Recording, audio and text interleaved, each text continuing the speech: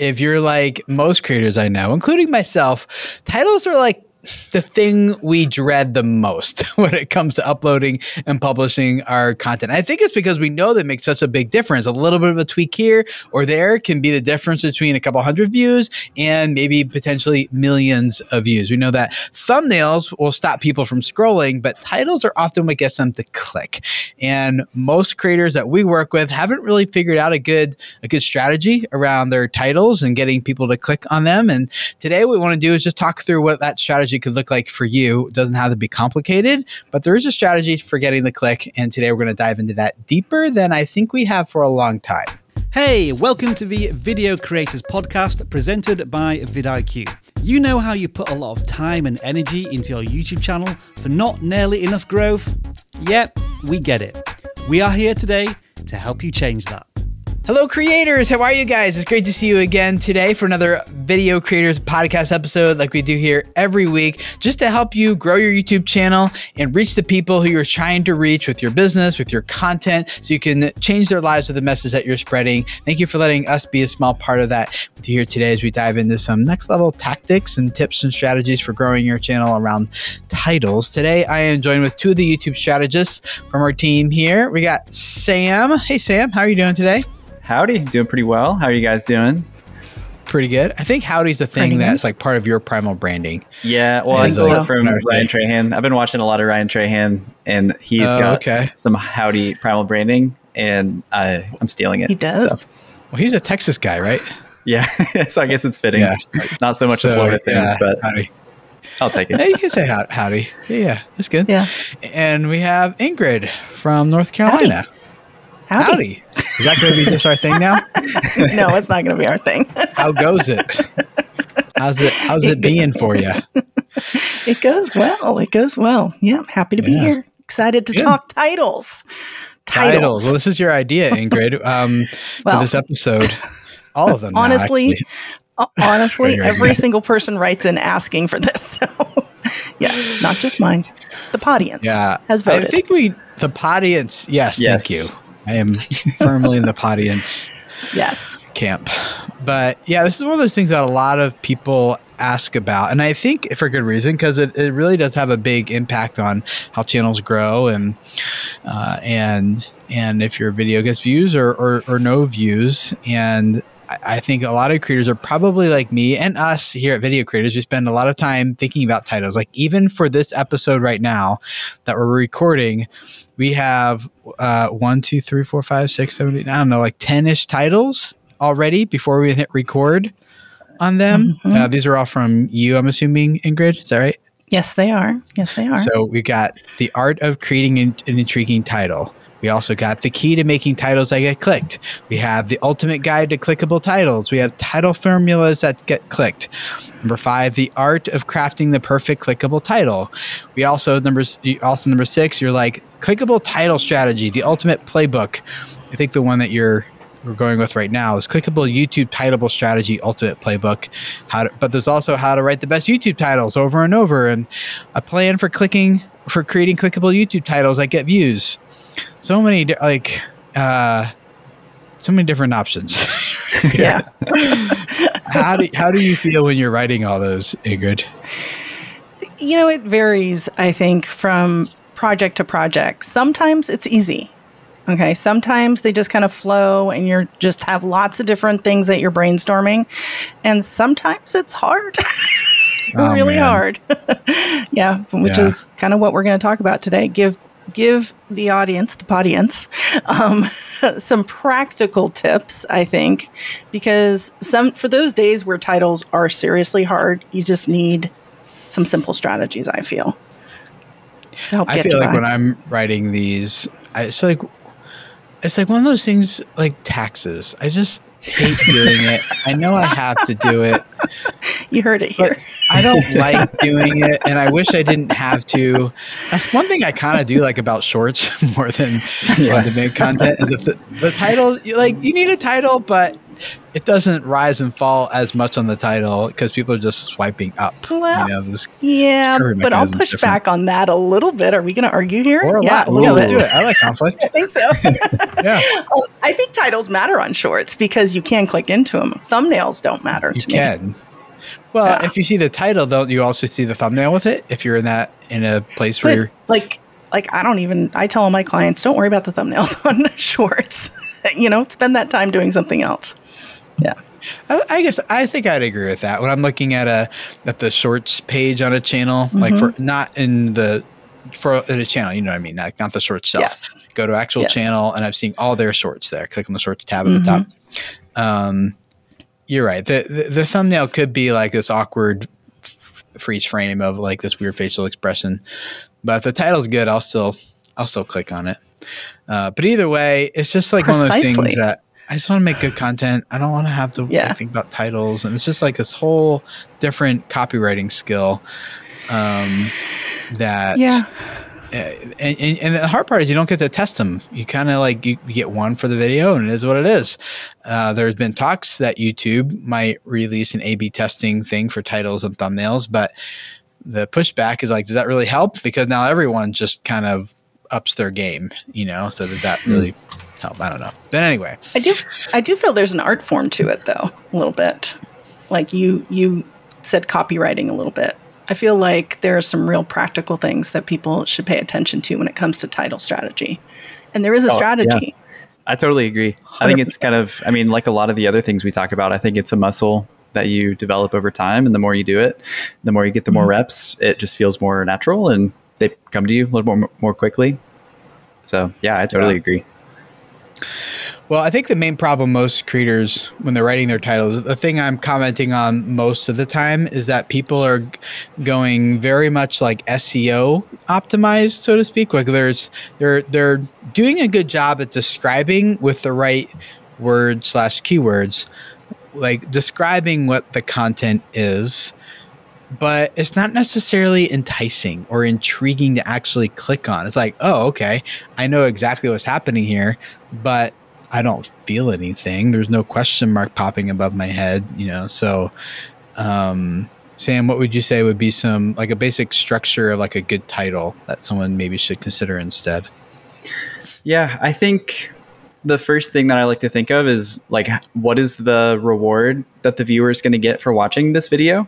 How can we, I guess, make sure that we're pitching that reward in our title, and then B, how can we kind of front load that towards the beginning of the title? Because if we're thinking about places like the homepage where people, they're most likely on their phone, they're scrolling pretty quickly, they're going to have their eye caught by the thumbnail most likely, but they're still not going to have a whole lot of patience to stick around unless they're really, you're kind of earning that click from them with the title. So, especially if it's a longer title too, and it could potentially be truncated.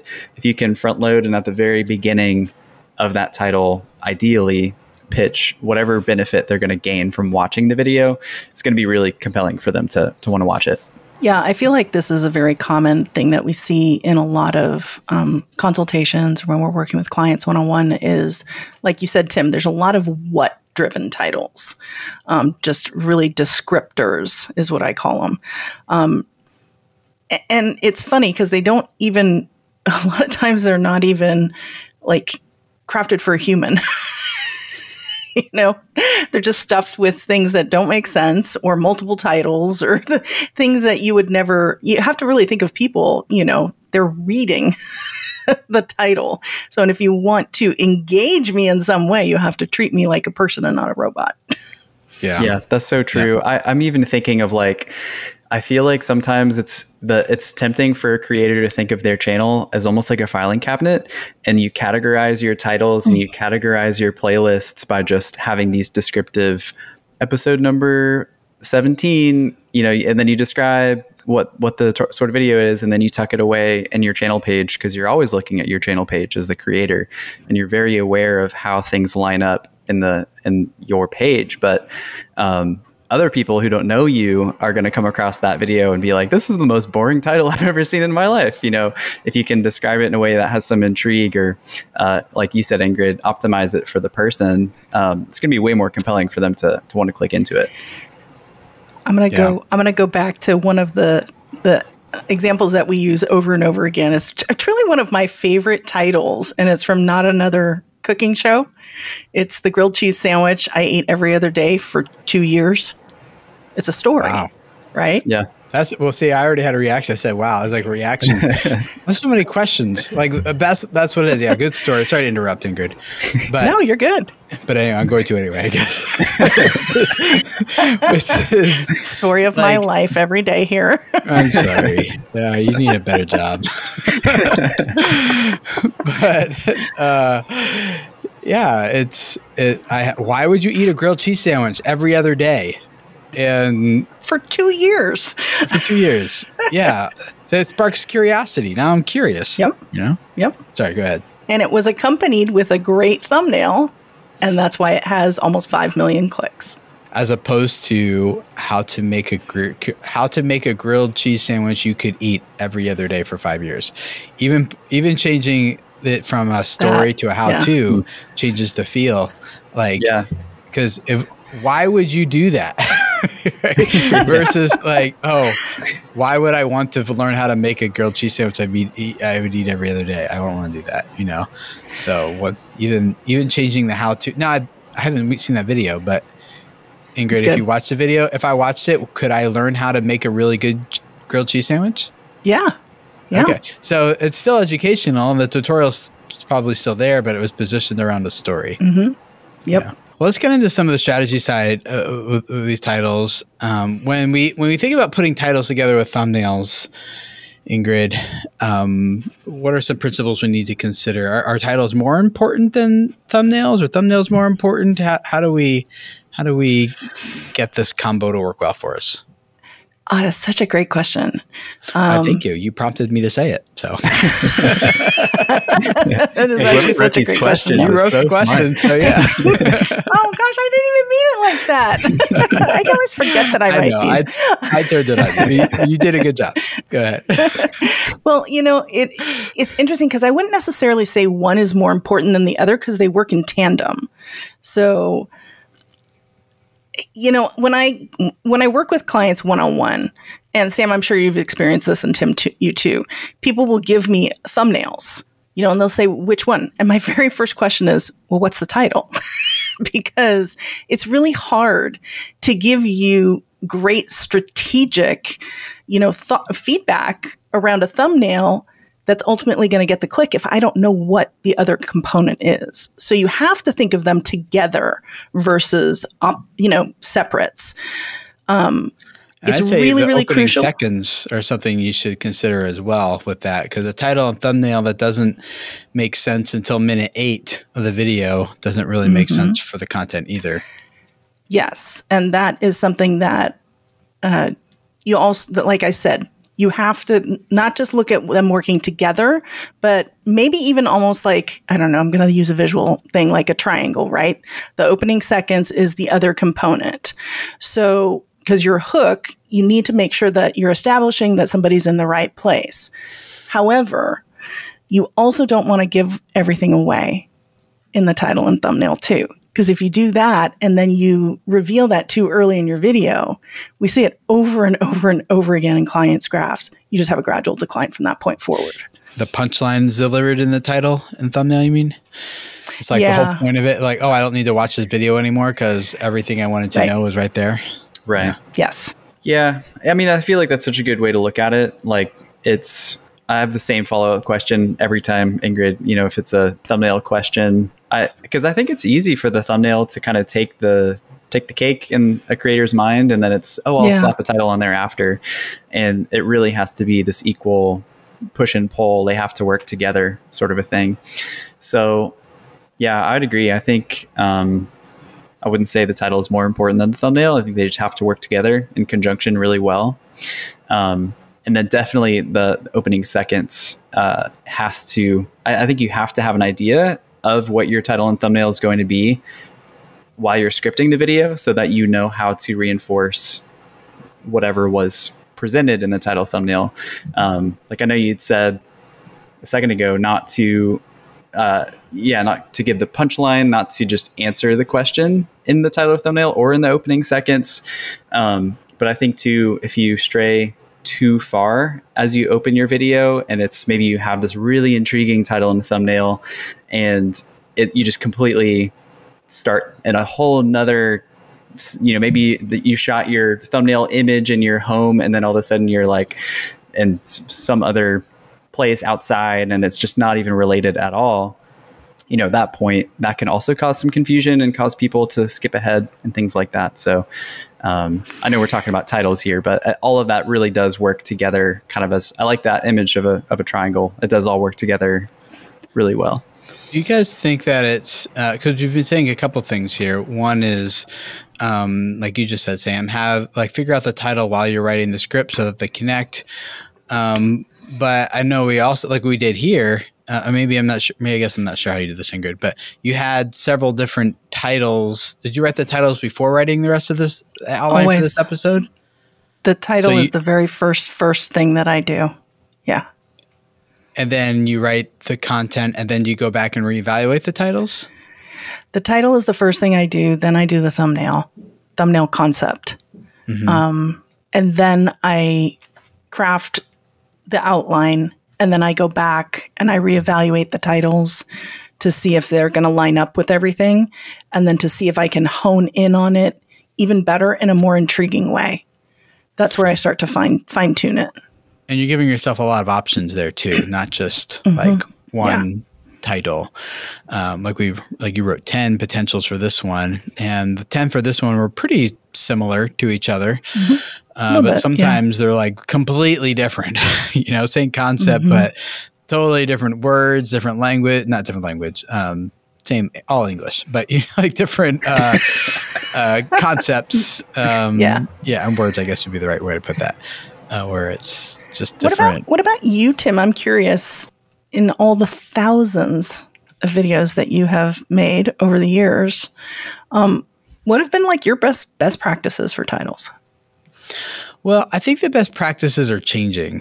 Like back in early 2000s or 2010s, here we are in 23 now. Back then, it was people were like skeptical, like, do I want to spend time on this platform, or is this really worth my time? And so the titles were less about intrigue and a little bit more about describing. And it was commonplace to repeat your title in the opening seconds of the content and reinforce, like, yes, that was even a best practice in the YouTube creator playbook when they first made that, was reinforce what your video is about, like in the opening seconds. So whatever the title is, you should repeat that. Well, that's changed in the past 15 years, 10 years, that now that leads to abandonment because people are already like, I know, that's why I'm here. Get on with it, right? And for you to repeat it now leads to audience abandonment and the poor retention graphs. So it's different now than it was back then. Back then, I didn't follow some of this advice. I'd think of an idea and I'd be uploading the video while trying to figure out the title and thumbnail is, which is common for most creators. But you can't get away with that anymore. Now it's got to be the opposite, the other way around. So a lot of what I did in the past 15, 16 years, something, whatever it's been, is I've had to iterate and change and adapt over time, for sure. Another thing I've heard with titles is that putting numbers in the titles makes it the value a little bit more clear, makes it a little bit more tangible. I know exactly what I'm getting. But I've also seen that when people put numbers in their titles, like if it's 5 ways to do something, people skip ahead. Number 1, okay, I get it. Number 2, number 3, and as soon as they kind of get the idea of number 5, boom, they leave the video. They abandon it. So it doesn't tend to always lead to great audience retention graphs, putting numbers in there. What have you guys seen? Do numbers matter? Do they not matter? Should we put those in the titles, 3 ways to, or 5 ideas for, or whatever, or try to avoid that and just go for something a little bit more not as specific? I feel like it used to be a very commonplace thing, especially with how-to content, educational content. But I find myself having this conversation with creators a lot lately. Why do you feel that they're clicking in? Well, I have 7 ways for them to do this. Is that the real value? That you have 7 things? 7 as opposed to 9 or 3? Is that what you're saying, right. Ingrid? Yes. Yeah. And so, because I feel like people think that people are clicking in because they have 3 things, because they have 5 things, because they have 7 things. And so a lot of the creators that I work with closely, they've now been changing how they've been doing their titles away from that, still doing the 5, 7 or whatever things that they're doing, but it's just creating a higher value for that, for the viewer. And that's being shown in the retention graph. It's not why people are clicking in. They're clicking in for the value that they're pitching in an intriguing way with the title instead. They're telling the story visually and in the title as well. So that's the reason that people are clicking in. It's not because of a number. So would you say, I'm making this up right now, if I did a video that was top 101 dad jokes ever told versus... That's a lot of dad jokes. I know, but it's more intriguing than 2 dad jokes. I don't know if I would click into that. That's a lot. That's a big number. Sam, would you click into that? I probably would because I love dad jokes. So, see, okay, here we go. Oh boy, I'm feeling a right dad audience. joke coming Good on title. somewhere. Point. Right titles for the right audience. there you go. But versus 18 solid minutes of dad jokes straight or something like that. You know, it's a little long, but both of those have numbers in it. Would you say, Ingrid, that would be better just forget the 101 or the 18 minutes of or whatever and just go straight for, like, what would you say? The best dad jokes ever told? Best dad jokes. Well, and I would probably take it a little bit further. I don't know. Yeah, I'd want to say like dad jokes. All sorts of things. I have all sorts of things in my head. Yeah, dad jokes to guarantee your wife to roll her eyes or something like that. There you go. Guarantee to make your kids laugh. That's not my problem. I want them to laugh, not roll their eyes. The best dad jokes to guarantee a laugh. Okay, so you would keep it more generic instead of putting numbers like 101 or 18 minutes of or something. Well, first off, I'm not going to click in if you say 18 minutes because that just feels long. But I think that is kind of also the point, though, too, because the more we're on social media and now TikTok and shorts, and we have shorter and shorter bite-sized pieces of content. If I see 9 or 7, I don't know if I'm going to stay for that. And I don't know if I want to even start the watch session. That's actually what I start thinking. But that was not what I was thinking 5 years ago. I find that the more time I spend on YouTube, the more selective I become because I've been burned too many times. By like, ooh, this looks good. Never mind. It's not. Yeah. I see a lot of people also use like these double titles. They put like one title and then like they put that little line. We're going to call this like shift backspace, that thing. And then they put another title to it. And then they add hashtags to it. Yes, no, good, bad, pros, cons, maybe sometimes, other times not. What do you think? I think it just adds clutter to it. I'd say definitely with the hashtags, it's just not necessary to put it in your title. If you feel strongly about having a hashtag, you could put it in your description. Unless it's hashtag shorts. No. Yeah, it was necessary in the beginning. I don't know if it's so necessary anymore. I mean, we're all still doing it, or we're all still putting them in the description. I think hashtags belong in the description. I just don't think they're human reading. It's not. I don't even know how to say that properly, but it's not easy to read when I see hashtags. Right. I feel like you're forcing something on me. Yeah, I agree. Like 3 to 5 max hashtags in the description will do the same thing as putting it in the title. So you might as well put it in the description instead.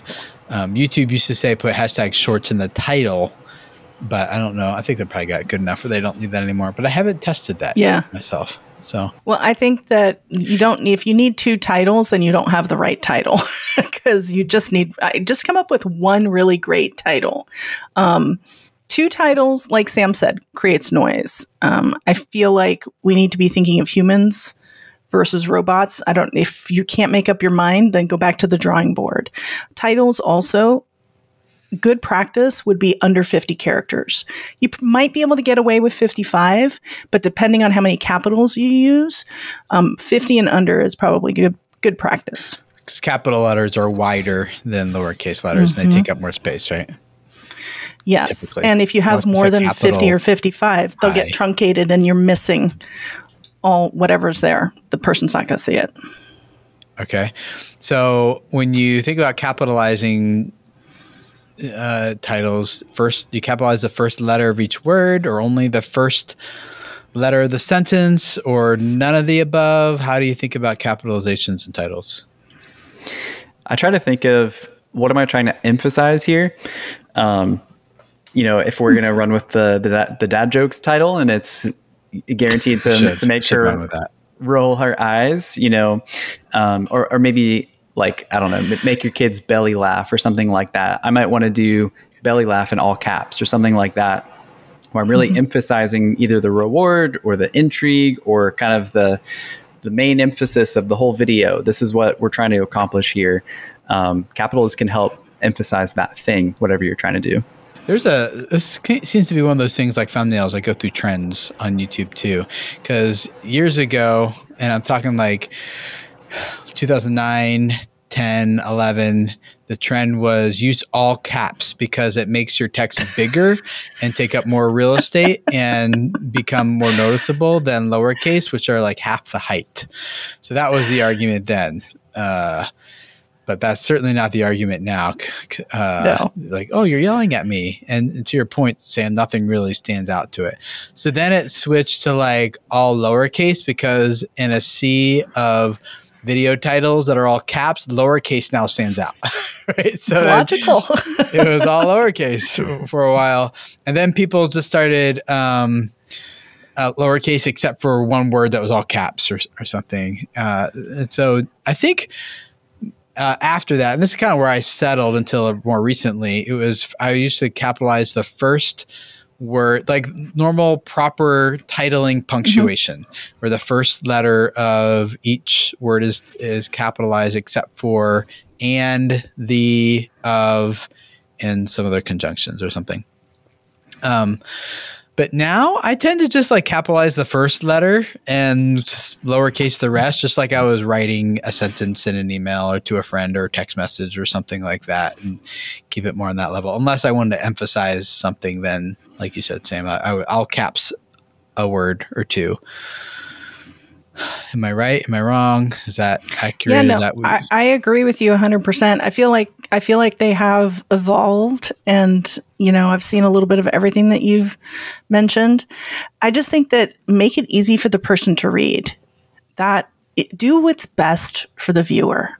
That should always be the go-to answer, right? For the audience. So if you make it hard to read, like it's all caps, I can't see any of it. If it's all lowercase, same thing.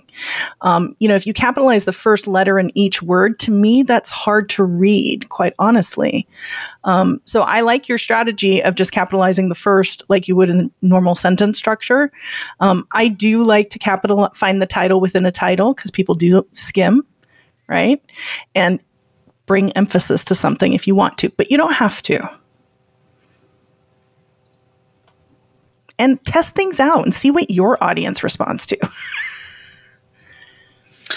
That's the hard part, though. Testing things out, see what my audience responds to. I'm like, oh, they really responded well to this. So what does that mean for my next one? It's like it's a long-term experiment. Yeah, it's like it's a little less. I don't know what the right word is. It's an experiment, but it's more of like just learning lessons over time. And then as you learn it and get better, then about the time you get to that point, things have probably shifted. True. True. Oh, I hate that. But yeah, I don't know. And there's also, I feel like, hey, just experiment and try it. I hear that sometimes, not necessarily from you, Ingrid, but just in general. It's just, okay, I tried it and it didn't work, but I don't know why, and I don't know what to try differently next time. I know the answer is like, well, just do something differently. It doesn't really matter what it is, probably. Just try it and keep track of what it was. And I think that's the non-sexy side of YouTube that most people don't see or think about or even really want to acknowledge exists. When we hear other successful creators talk about doing that type of thing and keeping track of it with spreadsheets, we admire them for doing it, but we all do a face palm ourselves because we just do not want to do that, including myself. I keep track of mine on a spreadsheet. I hate doing that kind of anything with spreadsheets.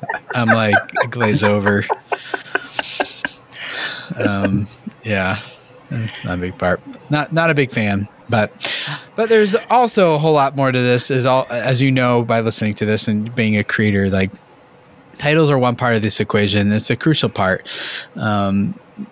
But the content itself makes a big difference too. People are just waiting for a reason to click off, and building tension and creating intrigue. All that begins with the title and thumbnail, but then your content needs to pick up where that left off and continue to build more tension and intrigue all the way up to the very end of the content. And so if you can do that and you can create your content, you can create your titles and your thumbnails all with tension and intrigue in the mind, you'll be much closer to earning clicks and getting to tell a story and then hooking them with effective call to actions at the end and getting them to really go on and watch another video of yours, and doing that over and over and over again, which is critical to growing on YouTube. Not just getting someone to click and watch, but getting them to holding their attention and then getting them to click and watch another video and another video and increasing that viewing session. Those are all very positive viewer signals to YouTube that they look at. So getting them from the beginning of your content to the end, and it all starts with your titles and your thumbnails, but in this episode, your titles. So if you want to talk with us a little bit about some of the things that you're working on with your channel, we'd love to do that in Discovery Call, just hear your story. In a free 15-minute call, we can't go too deep into it with you, into your channel and that type of call, but we love to at least kind of get to know you, hear what you're working on, and if you have a goal that's to grow your channel and to reach more people and change their lives and grow your business around that, we'd love to spend that 15 minutes just taking a quick look at your channel and hearing your story, and then just seeing if there's an opportunity that we can help you with, whether that be one of our programs or something else, or just a 1-hour consultation, just kind of figuring out like, hey, here's what we think you need. You don't need this full big package over here. You just need a 1-hour session, and you can get everything you need and more in that time to really reach your goals on YouTube. So go to videocreators.com/discovery call to schedule a call, I think on Sam's calendar, and you're not doing them anymore, right, Ingrid? Blake is doing them now. A little bit here and there, but mostly Blake and Sam, yeah. Mm-hmm. Yeah. So get to meet one of them, hang out with them, tell them your story, and see how we can continue to serve you and help you move forward with your channel. So videocreators.com/discovery call.